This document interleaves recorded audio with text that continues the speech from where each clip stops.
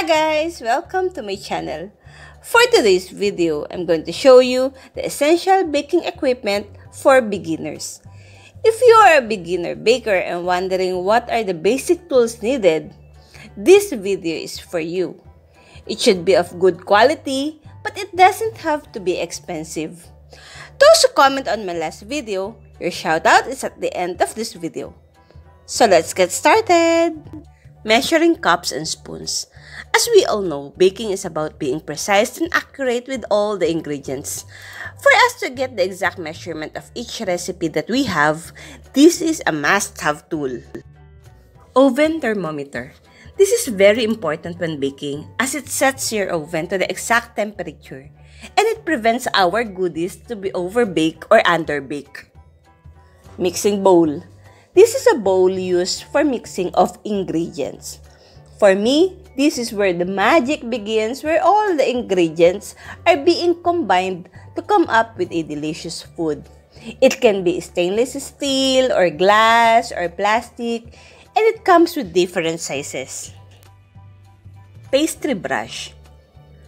It is also known as a basting brush, a cooking utensil used to spread butter, oil, or glaze on food. Traditional pastry brushes are made with natural bristles or a plastic or nylon fiber, similar to a paintbrush, while modern kitchen brushes may have silicone bristles. In baking breads and pastries, a pastry brush is used to spread a glaze or egg wash on the crust or surface of the food. It can also be used to grease the baking pan, which is necessary to keep the cake from sticking to the pan.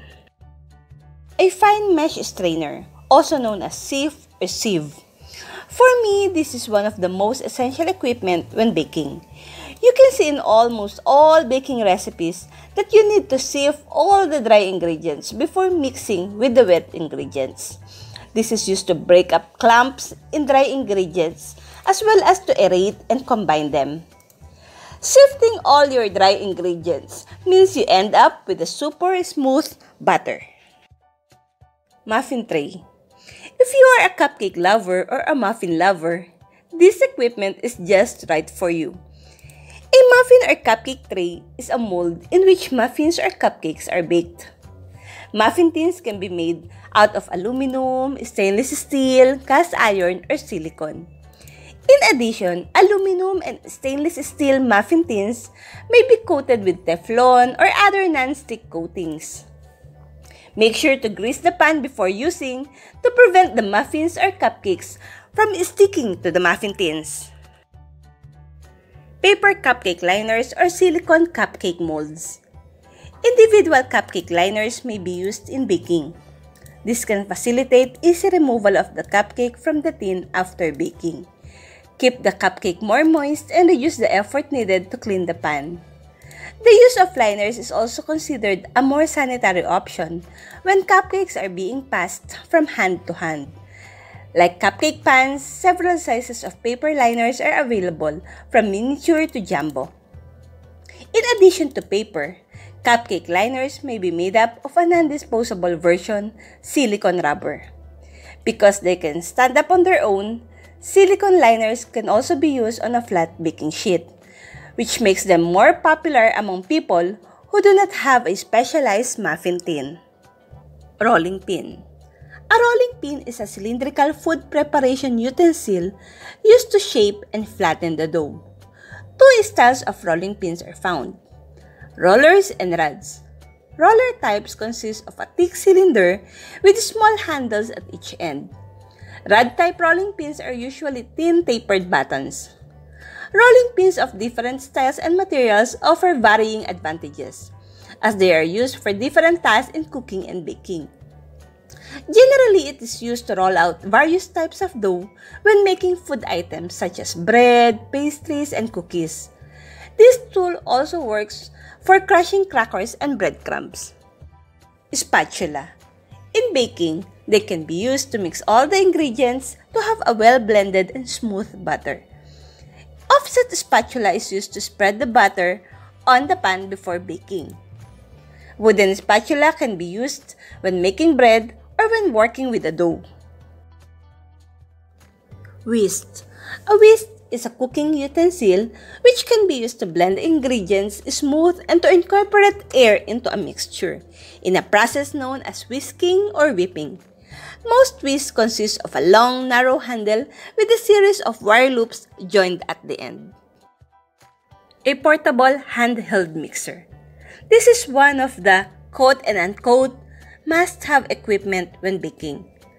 As we all know, mixing is an important step in baking. Whipping a cream or egg whites is a time and effort consuming when done manually. I must say that having one electric mixer will help you a lot in baking for mixing, beating, whipping, and making sure all the ingredients are well incorporated. Cake pan. This is used when baking a cake. Cake pans come with different sizes and shapes.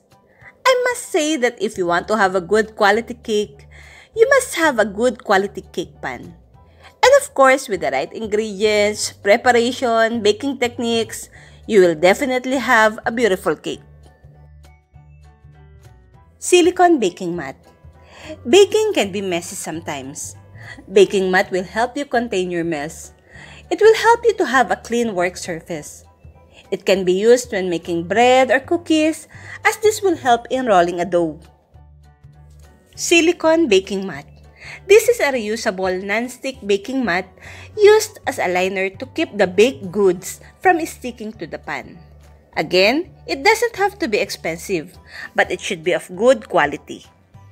Parchment paper and cling film. Parchment paper, baking paper, or bakery release paper is a cellulose-based paper that has been treated or coated to make it non-stick. It is used in baking as a disposable non-stick surface to help prevent the goodies from sticking to the pan. Plastic wrap, cling film, saran wrap, cling wrap, or food wrap is a thin plastic film typically used to keep the food fresh. When baking goodies, it is used to cover the dough while it is resting until it doubles in size. Sheet pan. A sheet pan, baking tray, or baking sheet is a flat, rectangular metal pan used in an oven. It is often used for baking bread rolls, pastries, and flat products such as cookies, sheet cakes, Swiss rolls, and pizzas. Bread pan or loaf pan.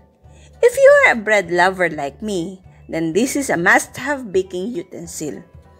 Bread pan or loaf pan is a pan used in baking a bread. It will help to shape bread while it is rising during baking. Some recipes call to grease the pan and some are not. But again, just follow the recipe to make a delicious bread of your choice. Cooling rack. It is also known as a wire rack. It is used to allow air to circulate freely to cool baked goodies. This is a must-have baking tool. After baking, we have to remove the baked goods from the oven and place them on a wire rack to let it cool completely. Thank you guys for watching. I hope you enjoyed this video and I hope you learned something. If you want me to shout out your channels, please leave a comment below and I will do it in my next video.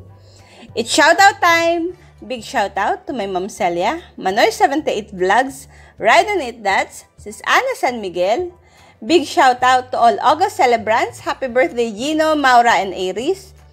Big shout out also to Liz Viejera from Canada, Marriage Cooking, Lutong Pinasarap Vlogs from Denmark, Boss Babe Cafe, Iraqnia 2777, Mariel from Abu Dhabi. Big shout out to WBD Vlog, Kitty Corner, It's Windsor, My Little Antics, Eliza Barry and Richie, Simple Cooking Recipes by Baisakhi. Big shout out to Kipi Story from Dubai, B. Palaboy, Randy Palen, Apple Labuyo, Maria Laquachera and TechJoff TV from Sharjah. Big shout out to Sis Osler Paipa, Dipti Sachan, Ella Rafa, Chris Lawrence, Anna Ru, Miljera Manalo from Hong Kong, and to all UAE YouTubers. Again, thank you! Please watch out for my next video. Bye! God bless! Stay home, stay safe.